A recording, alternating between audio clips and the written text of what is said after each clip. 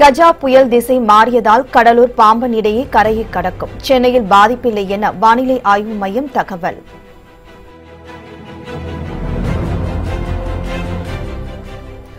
திருச்செந்தூர் சுப்பிரமணிய சுவாமி கோவிலில் இன்று சூரசம்ஹாரம்.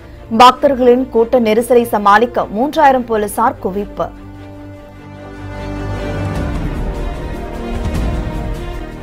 இலங்கை நாடாளுமன்ற கலைப்பை எதிர்த்து 17 மனுக்கள் தாக்கல். உச்சநீதிமன்றத்தில் இன்று மீண்டும் விசாரணை.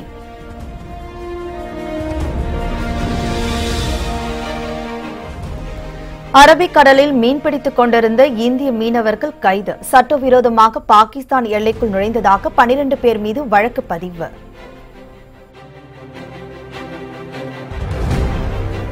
சத்தீஸ்கர் சட்டசபை முதல்கட்ட தேர்தலில் 70% வாக்குப்பதிவு.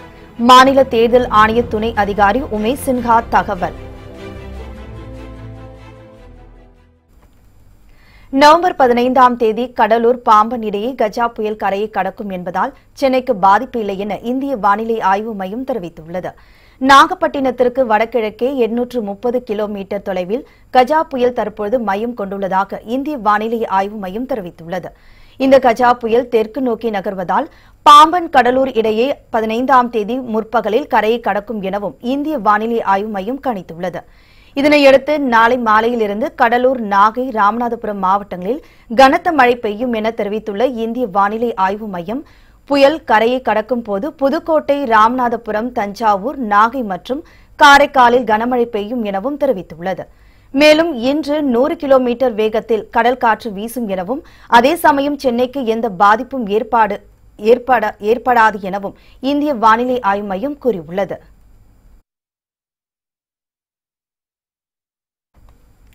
கஜா புயலை எதிர்கொள்ள தமிழக அரசு முழுவீச்சில் தயார் நிலையில் இருப்பதாக துணை முதலமைச்சர் ஓ பன்னீர்செல்வம் தெரிவித்துள்ளார். மதுரை விமான நிலையத்தில் செய்தியாளர்களிடம் பேசிய அவர் 234 தொகுதிகளுக்கும் நலத்திட்ட உதவிகள் சம அளவில் வழங்கப்பட்டு வருவதாகவும், எதிர்க்கட்சிகளின் குற்றச்சாட்டு கண்டிக்கத்தக்கது என்றும் அவர் கூறினார். தமிழக அரசு உடனடி நடவடிக்கையாக, முன்னெச்சரிக்கையாக 13 கடலோர மாவட்டங்களுக்கும் எச்சரிக்கை விடப்பட்டு முன்னெச்சரிக்கை நடவடிக்கையில் அந்தந்த மாவட்ட ஆட்சித்தலைவருக்கு அறிவுறுத்தப்பட்டிருக்கிறது.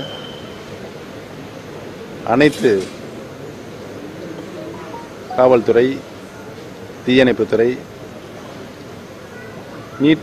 பேரிடர் மீட்பு படை ஆகிய அனைத்தும் தயார் நிலையில் வைக்கப்பட்டிருக்கிறது. மக்களுக்கு விழிப்புணர்ச்சி ஏற்படுத்தப்பட்டு யாரும் கடலுக்கு செல்ல வேண்டாம் என்று அறிவுறுத்தப்பட்டிருக்கிறது. கஜா புயலால் ஏற்படும் பாதிப்புகளை தடுக்கும் வகையில் தேசிய பேரிடர் மீட்புப் படையின் உதவிகளை கோர உள்ளதாக அமைச்சர் SP வேலுமணி தெரிவித்துள்ளார். தமிழகத்தின் கனமழை எச்சரிக்கை விடுக்கப்பட்டுள்ளதால் அதனை எதிர்கொள்வது தொடர்பாகவும், ஸ்மார்ட் சிட்டி திட்டம் குறித்தும் ஊரக வளர்ச்சித்துறை அமைச்சர் SP வேலுமணி தலைமையில் ஆய்வுக் கூட்டம் சென்னை சிந்தாதிரிப்பேட்டையில் நடைபெற்றது. அப்பொழுது செய்தியாளர்களிடம் பேசிய அமைச்சர் SP வேலுமணி, கஜா புயல் மற்றும் மழையால் ஏற்படும் பாதிப்புகளிலிருந்து மக்களை பாதுகாக்க அனைத்து ஏற்பாடுகளும் தயார் நிலையில் உள்ளதாக தெரிவித்தார். கஜா புயல் காரணமாக சென்னை, காஞ்சிபுரம், திருவள்ளூர், கடலூர், விழுப்புரம், நாகப்பட்டினம், திருவாரூர், தஞ்சாவூர் ஆகிய மாவட்டங்களில், அதேபோல தமிழகத்தில் மற்ற மாவட்டங்களில் எங்கெங்கே கனமழை வரும் என்று எதிர்பார்க்கப்படுகிறது. அதற்கு அனைத்து ஆயத்த பணிகளையும் எப்படி நம்ம இப்போ மேற்கொண்டிருக்கிறோம், இன்னும் என்னென்ன பண்ணணும்னு சொல்லிட்டு விரிவான ஆய்வுக் கூட்டம் நடத்தப்பட்டது. குறிப்பாக அனைத்து மாவட்டங்களும் தேவையான ஆட்கள், அதே போல் என்னென்ன எக்யூப்மெண்ட்ஸ் வேணும்னு போட்டு எல்லாமே அலாட் பண்ணியிருக்கிறோம். அதே போல் முழுமையாக சென்னைக்கும் அதே போல் மற்ற பாதிக்கப்படக்கூடிய மாவட்டங்களில் 24 hours செயல்பட கட்டுப்பாட்டு அறை, இப்படி பல்வேறு எப்படி பிரச்சனை வந்தாலும் எதிர்கொள்ளக்கூடிய சூழ்நிலையில் நம்ம ஆயத்தமாக இருக்கிறதுக்கு தயாராக இருக்கிறோம். அதை பற்றி விரிவாக பேசலாம். கஜா புயலின் வேகம் குறைந்து வருவதாக வல்லுநர்கள் தெரிவித்துள்ளனர். நவம்பர் 15ஆம் தேதி கடலூர், பாம்பன் இடையே கஜா புயல் கரையை கடக்கும் என இந்திய வானிலை ஆய்வு மையம் தெரிவித்துள்ளது. இந்நிலையில் கஜா புயலின் வேகம் குறைந்து வருவதாக வல்லுநர்கள் தெரிவித்துள்ளனர். நேற்று மதியம் 3 மணி அளவில் நாகைக்கு வடகிழக்கே 800 கிலோமீட்டர் தொலைவில் இருந்த புயல் தற்போதைய நிலவரப்படி 830 கிலோமீட்டர் தொலைவில் உள்ளது. இந்நிலையில் புயல் பின்னோக்கி நகர்ந்து வருவதாகவும் மணிக்கு 10 கிலோமீட்டர் வேகத்தில் நகர்ந்த புயல் தற்போது மணிக்கு 9 கிலோமீட்டர் வேகம் என்ற அளவிலேயே உள்ளதாகவும் வல்லுநர்கள் தெரிவித்துள்ளனர்.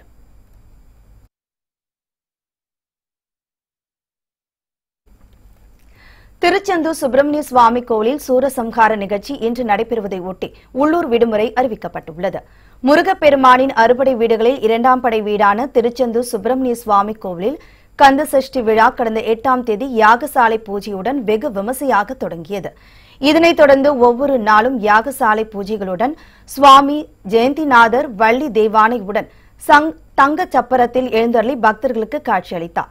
இந்நிலையில் முக்கிய நிகழ்வான சூரசம்ஹார விழா இன்று நடைபெறுகிறது. இதற்கென கடற்கரை பகுதியில் தடுப்பு வேலிகள் அமைக்கப்பட்டு பாதுகாப்பு ஏற்பாடுகள் செய்யப்பட்டுள்ளன. கடலில் குளிக்கும் பக்தர்களின் பாதுகாப்பு கருதி கடலில் மிதவை கட்டளைகளினால் ஆன தடுப்பு போடப்பட்டுள்ளது. கோவில் நிர்வாகம் சார்பில் பக்தர்களுக்கு குடிநீர் மற்றும் கழிப்பிட வசதி உள்ளிட்ட அடிப்படை வசதிகள் செய்யப்பட்டுள்ளது. அத்துடன் 3000 போலீசார் பாதுகாப்பு பணியில் ஈடுபட்டுள்ளனர். மேலும் சூரசம்ஹார நிகழ்ச்சியொட்டி திருச்செந்தூரில் இன்று உள்ளூர் அரசு விடுமுறை அறிவிக்கப்பட்டுள்ளது. சூரசம்ஹார விழாவை பக்தர்கள் கூட்ட நெரிசலின்றி காண 10 இடங்களில் அகன்ற LED திரை அமைக்கப்பட்டுள்ளதாகவும் 250 சிறப்பு பேருந்துகள் இயக்கப்பட உள்ளதாகவும் மாவட்ட ஆட்சியர் சந்தீப் நந்தூரி தெரிவித்தார். மட்டும் கிட்டத்தட்ட 10 லட்சம் பக்தர்கள் இந்த நிகழ்ச்சியில் கலந்து கொண்டு அந்த தரிசனம் பண்ணுவாங்கன்னு சொல்லி நமக்கு போன வருஷம் எஸ்டிமேட்ஸ் படி இந்த வருஷம் கூட அதே அளவில் அந்த பக்தர்கள் வருவாங்கன்னு சொல்லி நம்ம எதிர்பார்க்குறோம். பக்தர்கள் வரும்போது முக்கியமாக அவருடைய பாதுகாப்புக்காக 10 லட்சம் பக்தர்கள்னா அதிகமான அளவில் அந்த கடற்கரை பகுதியில் வருவாங்க. அங்கே டபுள் பேரிகேடிங் போட்டுட்டு போலீஸ் சார்பாக கிட்டத்தட்ட 3000 பேர் நம்ம மொபிலைஸ் பண்ணிட்டு அந்த பாதுகாப்பு ஏற்பாடுகள் எல்லாமே பண்ணிட்டே இருக்கின்றோம். இந்த விழாவிற்காக தமிழகம் மட்டுமல்லாது வெளி மாநிலம் மற்றும் வெளிநாடுகளில் இருந்தும் ஏராளமான பக்தர்கள் விரதமிருந்து வருகை தந்துள்ளனர். நான் திருச்செந்தூர் வந்துருக்கேன். நான் நினைச்சதெல்லாம் நடத்தி கொடுத்துருக்காரு. என்னுடைய வேலை வேணும். போன வருஷம் நான் வீடு கட்டணும்னு சொல்லி வேண்டிக்கிட்டேன். இந்த வருஷம் நல்லபடியாக முடிஞ்சது. என்னுடைய கிரகபிரவேசத்துக்காக நான் இன்வைட் பண்ண வந்திருக்கேன். என்ன 6 நாள் உபவாசம் இருப்போம். 7வது நாள் தான் திருக்கல்யாணம் நாங்கள் வந்து சஷ்டி விரதத்தை முடிப்போம். இந்த முருகனை நினைச்சாலே என்ன நினைக்கிறோமோ அது கண்டிப்பாக நடக்கும். அது என் வாழ்க்கையில் நிறையவே நடந்திருக்கு. நான் இந்த சஷ்டி விரதம் இருக்கிறதுக்கு நம்ம திருச்செந்தூர் எப்படிங்கிறதே தெரியாமல் நான் 33 வயசில் இங்கே வர ஆரம்பித்தேன். போன வருஷம் அவளுக்கு பேரன் இல்லை அப்படின்னு சொல்லிட்டு நாங்கள் 2 பேரும் வந்து விரதம் இருந்தோம். இந்த செந்திலாண்ட முன்னியத்தில் என் தங்கச்சி மகளுக்கு ஆண் குழந்தையும் பெண் குழந்தையும் 2 குழந்தை பிறந்திருக்கு. அரபிக்கடல் பகுதியில் மீன்பிடித்துக் கொண்டிருந்த 12 இந்திய மீனவர்களை பாகிஸ்தான் கடல் பாதுகாப்பு படையினர் கைது செய்துள்ளனர். அரபிக்கடல் பகுதியில் 2 படகுகளில் மீன்பிடித்துக் கொண்டிருந்த இந்திய மீனவர்கள் 12 பேர் தவறுதலாக எல்லை தாண்டி பாகிஸ்தானின் சிந்து மாகாண கடற்பரப்புக்குள் நுழைந்ததாக கூறப்படுகிறது. அப்போது அந்த பகுதியில் ரோந்து பணியில் ஈடுபட்டிருந்த பாகிஸ்தான் கடல் பாதுகாப்பு படையினர் 2 படகுகளையும் சுற்றி வளைத்தனர். அதில் இருந்த இந்திய மீனவர்கள் 12 பேரையும் கைது செய்தனர். மேலும் அந்த 2 படகுகளையும் பாகிஸ்தான் கடல் பாதுகாப்பு படையினர் பறிமுதல் செய்தனர். கைது செய்யப்பட்ட இந்திய மீனவர்கள் 12 பேரும் கராச்சியில் உள்ள டோகஸ் காவல் நிலையத்தில் ஒப்படைக்கப்பட்டுள்ளனர். சட்டவிரோதமாக பாகிஸ்தானுக்குள் நுழைந்ததாக அவர்கள் மீது வழக்கு பதிவு செய்யப்பட்டுள்ளது. சர்க்கார் திரைப்படத்தின் மூலம் நடிகர் விஜயை பலிகாடாக்கி மாறன் சகோதரர்கள் அரசியல் ஆதாயம் தேடுவதாக அதிமுக துணை ஒருங்கிணைப்பாளர் KP முனுசுவாமி குற்றம் சாட்டியுள்ளார். இது தொடர்பாக தஞ்சாவூரில் செய்தியாளர்களிடம் பேசிய அவர், அதிமுக உறுப்பினர் சேர்க்கை முடிந்ததும் உட்கட்சி தேர்தல் நடத்தப்பட்டு பொதுச் செயலாளர் தேர்வு நடைபெறும் என்று தெரிவித்தார். ஏழை எளிய மக்கள் பயன்பெறுவதற்காக இலவச திட்டங்கள் செயல்படுத்தப்படுவதாகவும் KP முனுசாமி கூறினார். மாறன் சகோதரர்கள் அவர்கள் ஸ்டாலினை திருப்திப்படுத்துவதற்காக இது போன்ற ஒரு படத்தை எடுத்திருக்கிறார்கள். அதிலே விஜய் பலிகடா இருக்கிறார். அவ்வளவுதான். மறுபடியும் ஒரு அரசியல் வாழ்வு வரணுன்றதுக்காக தான். திரு கருணாநிதி இருந்தான்னா பாட்டுக்கிட்ட போய் நின்று ஏதோ பண்ணிக்குவாங்க. திரு கருணாநிதி இல்ல, பாட்டினை ஏமாத்தி பேரன் ஏதாவது வாங்கிட்டு வந்துருவாரு. இப்ப மாமனா இருக்காரு. மாமனை இந்த வகையில திருப்திப்படுத்துறாரு. அவருடைய அரசியல் ஆதாயத்துக்காகவும் அவர்கள் சம்பாதித்த சொத்தை காப்பாற்றிக் கொள்வதற்காகவும் திராவிட முன்னேற்ற கழகத்தின் தலைவரை திருப்திப்படுத்துவதற்காக இந்த படத்தை எடுத்து காஞ்சிபுரத்தில் உள்ள ஆலம்பரை கோட்டை உள்ளிட்ட 12 புராதன சின்னங்களை பாதுகாக்கவும் புனரமைக்கவும் 22,75,00,000 ஒதுக்கப்பட்டுள்ளதாக அமைச்சர் பாண்டியராஜன் தெரிவித்தார். சென்னை எழும்பூர் அருங்காட்சியகத்தில் தமிழ்நாடு அரசு தொல்லியல் துறை சார்பில் புராதன நினைவு சின்னங்கள் பாதுகாப்பு மற்றும் புனரமைப்பு சான்றிதழ் பயிற்சி வகுப்புகளை அமைச்சர் பாண்டியராஜன் தொடங்கி வைத்தார். பின்னர் செய்தியாளர்களை சந்தித்த அவர் புதுக்கோட்டை, திருநெல்வேலி, திருச்சி ஆகிய 3 மாவட்டங்களில் புதிய அருங்காட்சியகங்களை உருவாக்க 12 கோடி ரூபாய் நிதி அரசு ஒதுக்கப்பட்டிருப்பதாக கூறினார். இந்த வருடம் 12 ஹிஸ்டாரிக்கல் மானுமெண்ட்ஸ்க்கு நம்ம ஃபண்ட் அலாட் பண்ணியிருக்காங்க. தமிழக அரசாங்கத்திலிருந்து 22.75 கோடி இப்போ நம்ம அலாட் பண்ணியிருக்கோம். இது ஆலம்பரை ஃபோர்ட்டு, இப்போ நம்ம காஞ்சிபுரம் டிஸ்ட்ரிக்டில் இருக்கக்கூடிய ஆலம்பரை ஃபோர்ட்லேருந்து நம்ம கன்னியாகுமரி டிஸ்ட்ரிக்டில் இருக்க உதயகிரி கோட்டை வரைக்கும், கட்டபொம்மன் கோட்டையிலிருந்து இது எல்லாமே சுற்றுலா தலங்கள், முக்கியமான சுற்றுலா தலங்களாக அதை உருமாற்றுவதற்கு இந்த 22.25 கோடி நம்ம அலாட் பண்ணிட்டு இருக்கோம். இதேபோல் நிகழ்ச்சியில் பங்கேற்ற பின் செய்தியாளர்களிடம் பேசிய இந்து அறநிலைத்துறை அமைச்சர் சேவூர் ராமச்சந்திரன், கோவில்களில் தூய்மையற்ற பிரசாதங்கள் வழங்கப்பட்டால் நடவடிக்கை எடுக்கப்படும் என்று தெரிவித்தார். தமிழகத்தில் உள்ள அனைத்து திருக்கோயில்களிலும் கோவில் பிரசாதங்கள் மற்றும் அன்னதான கூடங்களில் ஆய்வு செய்து சுத்தமான முறையில் வழங்கப்பட்டு வருகிறது. நீங்கள் கூறிய குற்றச்சாட்டு எந்த திருக்கோயில் என்று குறிப்பிட்டு கூறினால் அதை நடவடிக்கை எடுக்கும்.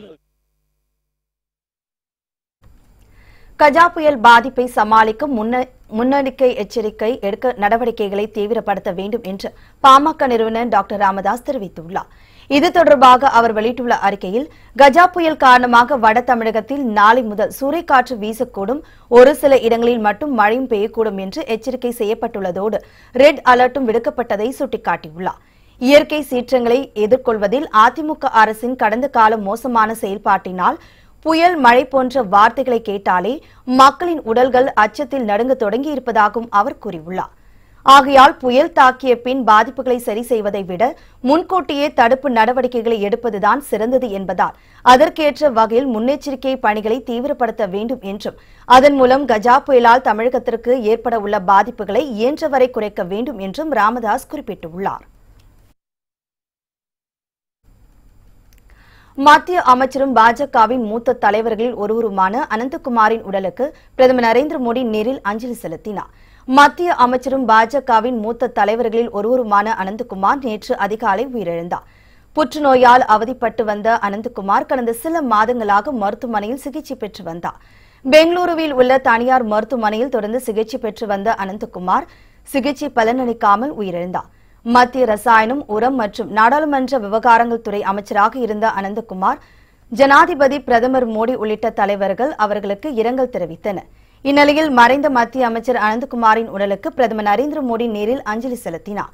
மத்திய அமைச்சர்கள் பிரகாஷ் ஜவடேகர், ஜே.பி. நட்டா, பொன் ராதாகிருஷ்ணன், மத்திய பிரதேச முதலமைச்சர் சிவராஜ் சிங் சவுகான் உள்ளிட்டோரும் அஞ்சலி செலுத்தினர். இதனையடுத்து மத்திய அமைச்சர் அனந்தகுமாரின் உடல் அரசு மரியாதையுடன் இன்று நல்லடக்கம் செய்யப்படுகிறது.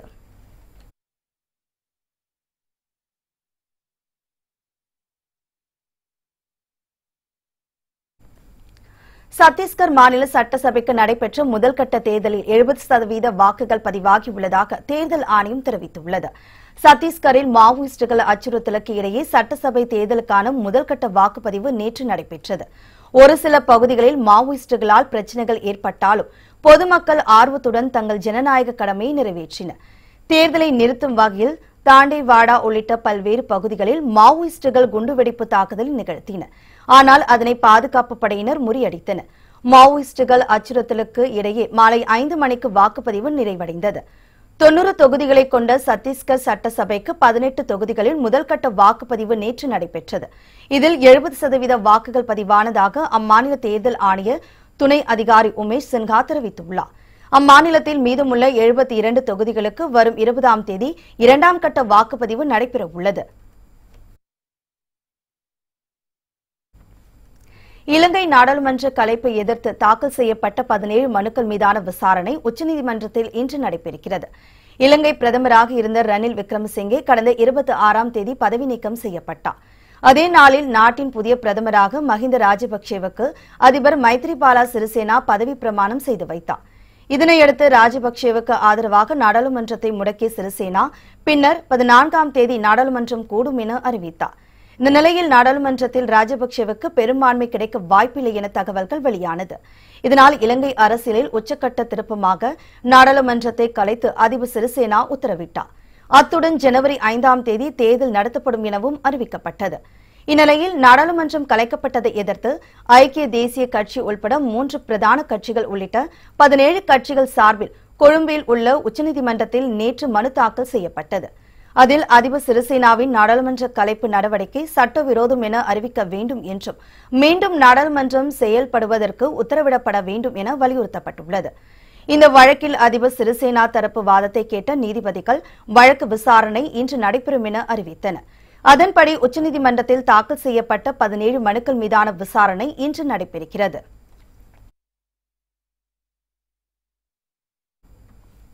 ராஜீவ்காந்தி கொலை வழக்கில் பேரறிவாளன் உள்ளிட்ட 7 பேர் விடுதலை குறித்து தமிழக அரசு ஆளுநருக்கு பரிந்துரை செய்தது தவறு என தமிழ்நாடு காங்கிரஸ் கட்சியின் தலைவர் திருநாவுக்கரசு தெரிவித்துள்ளார். தமிழக காங்கிரஸ் கமிட்டி மாவட்ட தலைவர்கள் கூட்டம் சென்னை சத்தியமூர்த்தி பவனில் மாநில தலைவர் திருநாவுக்கரசு தலைமையில் நடைபெற்றது. கூட்டத்திற்கு பிறகு செய்தியாளர்களிடம் பேசிய அவர், பேரறிவாளன் உள்ளிட்ட 7 பேரை விடுதலை செய்வது குறித்து தமிழக அரசு பரிந்துரை செய்தது தவறு என்றும் அவர்களை விடுதலை செய்வதற்கு ஆளுநருக்கும் அரசுக்கும் அதிகாரம் இல்லை என்றும் தெரிவித்தார். மேலும் காங்கிரஸ் கட்சியிலிருந்து தேர்தல் கூட்டணி குறித்து மற்ற கட்சிகளுடன் பேச இதுவரை யாருக்கும் அதிகாரம் வழங்கவில்லை என்றும் திருநாவுக்கரசு தெரிவித்தார். காங்கிரஸ் பொறுத்த வரைக்கும் என்னுடைய கோரிக்கை வந்து அது தமிழ்நாடு அரசு இந்த மாதிரி பரிந்துரை பண்ணதே ஒரு தவறான முன் உதாரணம். அப்படி பண்ணக்கூடாதுங்கிறது காங்கிரஸ் நிலைப்பாடு ஒன்று. ரெண்டாவது, அதற்கான இப்படி பரிந்துரை பண்றதுக்கான அதிகாரம் வந்து இந்த அரசாங்கத்துக்கு கிடையாது. அரசாங்கம் பண்ணாலும் விடுறதுக்கான அதிகாரம் கவர்னருக்கு கிடையாது. கவர்னருக்கு அதிகாரம் தான் விட்டுருப்பாரு, ஏன் விடல? கவர்னருக்கு அதிகாரம் இருந்தா தமிழ்நாடு அரசு பரிந்துரை ஏற்று விட்டுருக்க வேண்டியதானே, ஏன் விடல? அவரால் முடியல. இப்போ முடியலன்னா ஏன் முடியல? ஏதோ சட்ட சிக்கல் இருக்கு, அது என்ன சிக்கல்னு இங்க ஆளுநர் தான் பார்த்து கேட்கணும். சபரிமலை ஐயப்பன் கோவிலில் அனைத்து வயது பெண்களையும் அனுமதிக்க வேண்டும் என்ற உச்சநீதிமன்றத்தின் தீர்ப்பை எதிர்த்து தாக்கல் செய்யப்பட்ட சீராய்வு மனுக்கள் இன்று விசாரணைக்கு வருகின்றன. சபரிமலை ஐயப்பன் கோவிலில் அனைத்து வயது பெண்களையும் அனுமதிக்க வேண்டும் என்ற உச்சநீதிமன்றத்தின் தீர்ப்பை எதிர்த்து பல்வேறு அமைப்புகள் சார்பில் 19 சீராய்வு மனுக்கள் தாக்கல் செய்யப்பட்டன. இந்த சீராய்வு மனுக்களை அவசர வழக்காக விசாரிக்க தேசிய ஐயப்ப பக்தர்கள் சங்க தரப்பு வழக்கறிஞர் சார்பில் வலியுறுத்தப்பட்டது. இதனை விசாரித்த உச்சநீதிமன்ற தலைமை நீதிபதி ரஞ்சன் கோகாய், எஸ்.கே. கவுல் ஆகியோர் கொண்ட அமர்வு தாக்கல் செய்யப்பட்டுள்ள 19 சீராய்வு மனுக்கள் மீதான விசாரணை தேதியை அறிவித்தது. அதன்படி சபரிமலை விவகாரத்தில் தாக்கல் செய்யப்பட்டுள்ள அனைத்து சீராய்வு மனுக்களையும் உச்சநீதிமன்றம் இன்று விசாரிக்க உள்ளது.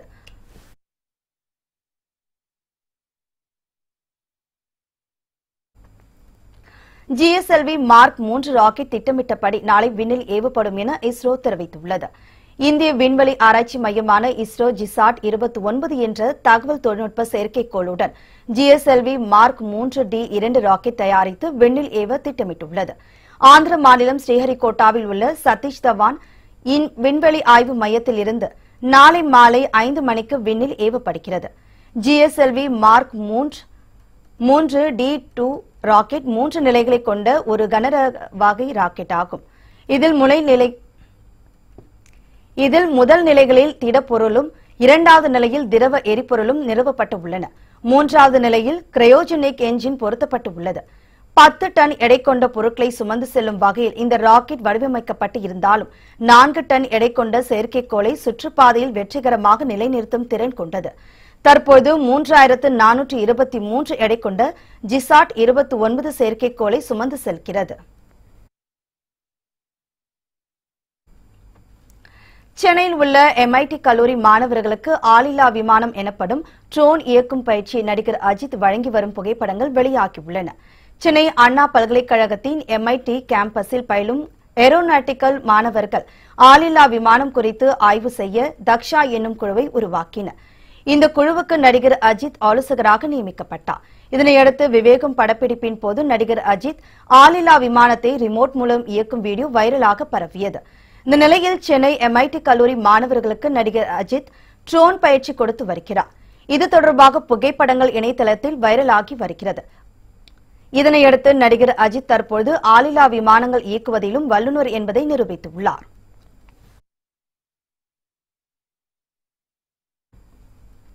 தூத்துக்குடி ஸ்டெர்லைட் ஆலைக்கு இறக்குமதி செய்யப்பட்ட கனிம விவரங்கள் குறித்த ஆவணங்களை தாக்கல் செய்ய சுங்கவரித்துறைக்கு உயர்நீதிமன்ற மதுரை கிளை உத்தரவிட்டுள்ளது.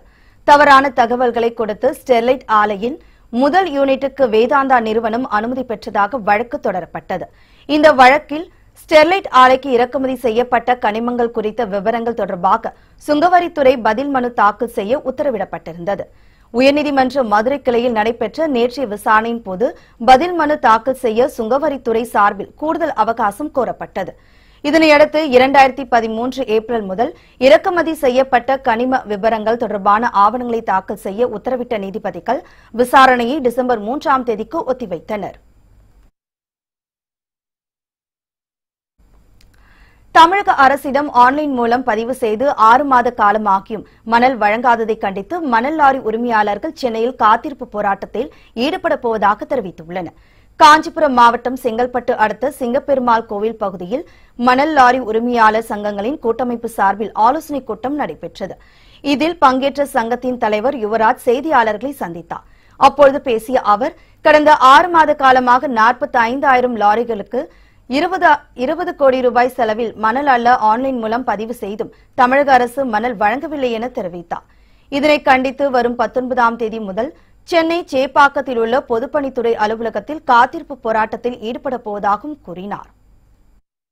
கடந்த ஆண்டு தமிழக முதல்வர், அதாவது பொதுப்பணித்துறை அமைச்சராக இருக்கக்கூடிய முதல்வர் மே மாதம் 2017 அறிவிச்சாங்க, அரசு நேரடியாக மணல் விற்பனை செய்யும் சொன்னாங்க. ஆனால் அதன் முதல் 70 மணல் குவாரிகள் திறக்கிறதா சொன்னாங்க. ஆனால் அந்த மாதிரியான எந்த நடவடிக்கை எடுக்காம இப்போது இந்த ஆண்டில் பார்த்தீங்கன்னா எங்களுக்கு படிப்படியாக மணல் குவாரிகள் அப்படியே கம்மியாகிட்டே வந்துடுச்சு. இதில் பார்த்தீங்கன்னா இப்போ இருக்கக்கூடிய ஒரு 9 மணல் குவாரியில் நாங்கள் 41,000 to 45,000 லாரிகள் பதிவு பண்ணி பணம் கட்டியிருக்கோம் மணலுக்கு. சென்னை மற்றும் கோவையில் தடை செய்யப்பட்ட 1000 கிலோ குட்கா மற்றும் புகையிலைப் பொருட்கள் பறிமுதல் செய்யப்பட்டன. சென்னை வடபழனி தெற்கு சிவன் கோவில் பகுதியில் வசித்து வருபவர் அப்துல் ரஹ்மான். கல்லூரி படிப்பை முடித்த இவர் வேலையில்லாத காரணத்தால் பாலசுப்ரமணியம் என்பவரது கடையில் வேலை பார்த்து வந்தார். தனியாக வீடு ஒன்றை வாடகை எடுத்த அவர் ரகசியமாக குட்கா விற்பனை செய்து வருவதாக உணவு பாதுகாப்பு அலுவலருக்கு தகவல் தெரிவிக்கப்பட்டது. அதன் அடிப்படையில் சோதனை மேற்கொண்ட போது 712 கிலோ மதிப்புள்ள குட்கா மற்றும் புகையிலைப் பொருட்களை கைப்பற்றப்பட்டன. அப்துல் ரகுமானை கைது செய்த போலீசார் அவரிடம் தீவிர விசாரணை மேற்கொண்டு வருகின்றனர். இதேபோல் கோவை தாமஸ் வீதி அடுத்த பொரிக்காரா சந்துவில் பான்பராக் மற்றும் குட்கா பொருட்கள் பதுக்கி வைக்கப்பட்டிருப்பதாக உணவு பாதுகாப்பு அலுவலருக்கு வந்த ரகசிய தகவலை அடுத்து அதிரடி சோதனை மேற்கொண்டனர். அப்போது வட மாநிலத்தை சேர்ந்த வாகாராம் என்பவரது குடோனில் 300 கிலோ எடை உள்ள பான்பராக் மற்றும் குட்கா பொருட்கள் இருப்பது கண்டுபிடிக்கப்பட்டது. அவற்றை பறிமுதல் செய்த அதிகாரிகள் வாகராமை கைது செய்தனர். மாவட்டம் ஆக்சுவலாக தொடர் ஆய்வுகள் போய்கிட்டு இருக்கு. தடை செய்யப்பட்ட உணவு புகையிலை பொருட்கள் அதோட ஆய்வுகள் போயிட்டு இருக்கு. அதில் நேற்று நாங்கள் ஒரு ஆய்வு ஒன்று நடத்தினோம். அதில் சந்தேகத்திற்கிடமாக இருந்த இந்த குடோன் நேற்று பார்த்தோம். இதோடைய ஓனர் மிஸ்டர் வாகராம் என்பவர். அவர் நேற்று எங்களை பார்த்த உடனே ஓடிட்டாரு. அதனால இந்த குடோனை நாங்கள் நேற்று சீல் பண்ணிட்டு நோட்டீஸ் ஒட்டிட்டோம். இன்னைக்கு காலையில் திரும்பி அவரை கண்டுபிடித்து இதை ஓபன் பண்ணினோம். ஓபன் பண்ணும்போது இதில் தமிழக அரசால் தடை செய்யப்பட்ட இந்த உணவு புகையிலை பொருட்கள் ஒரு அரௌண்ட் ஒரு 300 கிலோ அளவுக்கு இருக்கு. இதனுடைய மதிப்பு சுமாராக 1 லட்சம் ரூபாய் வரை இருக்கும்னு தெரியும். சென்னை சேப்பாக்கத்தில் நடைபெற்ற கிரிக்கெட் போட்டியின் போது கள்ள மார்க்கெட்டில் டிக்கெட் விற்ற விவகாரத்தில் போலீசாருக்கு தொடர்பு இருப்பது தெரியவந்துள்ளது. இந்தியா வெஸ்ட் இண்டீஸ் இடையிலான கடைசி 20 ஓவர் கிரிக்கெட் போட்டி சேப்பாக்கம் மைதானத்தில் நடைபெற்றது. அப்போது பெங்களூருவை சேர்ந்த அப்துல் ரஹ்மான் என்பவர் 200 ரூபாய் டிக்கெட்டை 2000 ரூபாய்க்கு விற்றதாக கைது செய்யப்பட்டார். அவரிடம் போலீசார் நடத்திய விசாரணையில் திருவல்லிக்கேணியில் பணியாற்றும் போக்குவரத்து போலீசான முத்து என்பவர்தான் டிக்கெட்டுகளை அதிக விலைக்கு விற்பனை செய்ய சொன்னதாக தெரிவித்தார். இதனைத் தொடர்ந்து முத்து மீது வழக்கு பதிவு செய்த போலீசார் தேடி வருகின்றனர். இந்த சம்பவம் குறித்து காவல் நிலைய தலைமை காவலர் சுரேஷ், உதவி ஆணையர் அலுவலகத்தில் பணிபுரியும் தலைமை காவலர் ரமேஷ் மற்றும் காவலர் ஆனந்த் ஆகியோரிடம் காவல்துறை உயர் அதிகாரிகள் விசாரணை நடத்தி வருகின்றனர். இதனைத் தொடர்ந்து சேப்பாக்கம் அருகே சோதனை மேற்கொண்ட போலீசார் கிரிக்கெட் போட்டிக்கான டிக்கெட்டுகளை அதிக விலைக்கு விற்க முயன்ற மேலும் 12 பேர் கைது செய்துள்ளனர். அவர்களிடமிருந்து 32 டிக்கெட்டுகள் மற்றும் 36,700 ரூபாய் பறிமுதல் செய்யப்பட்டுள்ளது.